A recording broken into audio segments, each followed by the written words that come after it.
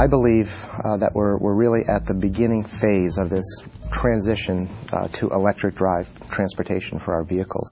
And we're seeing that today with the hybrid electric vehicles, which are very popular here in Vermont.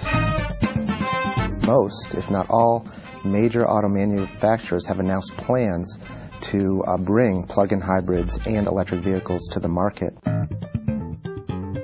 Over the years, we've been looking at this concept which has become known as vehicle-to-grid. As tens of thousands or hundreds of thousands of vehicles are connecting to the electric power system, we've been looking at these vehicles as not only charging from the grid, but also providing power back to the grid during periods of emergencies or during regular operation to maintain the reliability of the power system. In more long term, we've been looking at these grid-connected cars as providing storage for intermittent resources such as wind and solar. One thing that we've looked at through our work with the University of Vermont's Transportation Research Center is to figure out how many vehicles could the Vermont grid support without having to build new power plants or to build more transmission and distribution lines.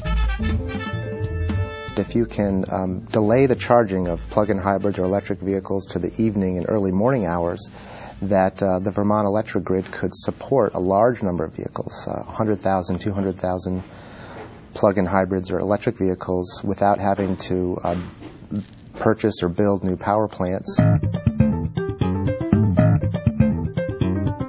Transportation is a huge challenge. I do believe that plug-ins and electric vehicles are an exciting part of the solution, and I believe it's going to be here much quicker than people actually anticipate.